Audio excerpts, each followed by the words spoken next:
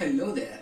Today in this video, you will learn how to install Raspberry Pi OS in headless mode. You can also watch my previous video about normal mode installation. First, what is headless mode installation? The answer is very simple. Let's consider a human body has Raspberry Pi and its head has its monitor. For a normal mode installation, you need keyboard, mouse and a monitor. But for a headless mode installation, keyboard, mouse and monitor not required. As you see here, there's no other way to communicate with your Raspberry Pi because we don't have a monitor, keyboard or mouse to give inputs or interact. Means there's nothing. But still, it is possible for us to use our Raspberry Pi without any external monitor, keyboard and mouse.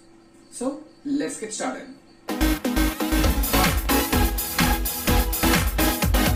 The installation procedure is almost same as normal mode installation, but there are some minor changes we have to make when compared to normal mode installation, but it's not so tricky, but it's easy.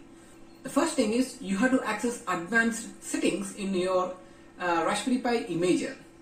To access the advanced settings, press Ctrl+Shift+X, and once you have access to those advanced settings, you have to enable SSH because this is the key using which we can access our Raspberry Pi SSH connection. And in case if you don't have an Ethernet cable, you can turn on the Wi-Fi so that you can connect with your Raspberry Pi using Wi-Fi network, and then you'll use the same SSH protocol to access your Raspberry Pi. You can also change the host name and default user password. Well, the default username and password is Pi and Raspberry Pi. Once everything is done, save your settings, and please make sure that hostname and username are two different things. Hostname, username, two different things. Okay. Let's consider our Raspbian OS is on our SD card, and we inserted that SD card inside our Raspberry Pi. Now it's time for us to establish a connection with our Raspberry Pi. For this, we either need Ethernet or a Wi-Fi network. So once we manage to arrange that, we have to install MobaXterm on our PC. If you want to install MobaXterm, the link is given in the description. Before we could use MobaXterm, we need to find the IP address of our Raspberry Pi. To find the IP address, the procedure is somewhat simple. You just need to open your command prompt or just simply search for CMD on your search bar.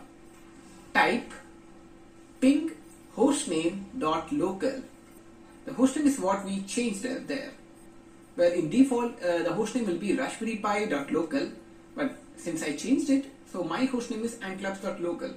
So if I just use the ping command, ping anclaps.local, I'll be able to ping my Raspberry Pi, and through that process, I'll be knowing the IP address of my Raspberry Pi. Let's say for some reason this is not working. In that case, we have to use MobaXterm. So inside the MobaXterm, we have some network scanner tools. To access the network scanner tool, we have to go to Tools and Network Scanner and start the scan.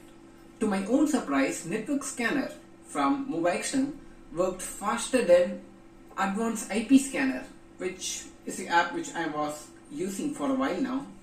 But I was really surprised with Network Scanner's scanning ability. Inside this Network Scanner, you have various protocol on the top.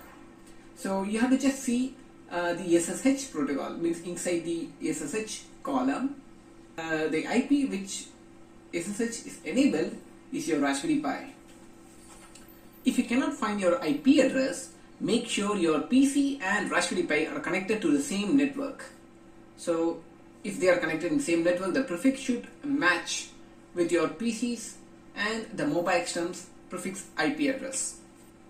Once you're sure about the IP address of your Raspberry Pi, you can start a new session, new SSH session, type in the IP address and go. You might be asked to enter username and password of your Raspberry Pi.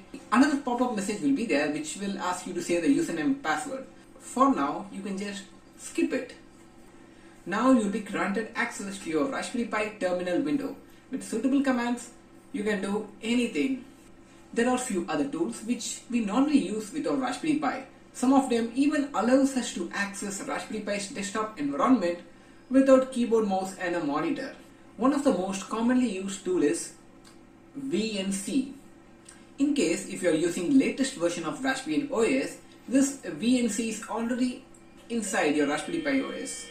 Vnc is one of the most commonly used tool to access Raspberry Pi's desktop environment remotely on our personal computer. To enable Vnc server on the Raspberry Pi, type the command sudo raspberry-config. Select interface option and click enter.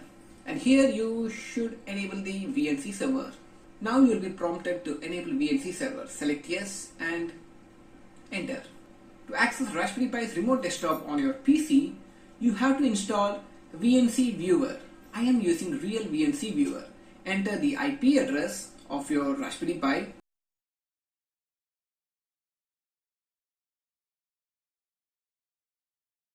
In my next video, I'll talk about this INA 219 sensor, which is a bidirectional power monitoring sensor.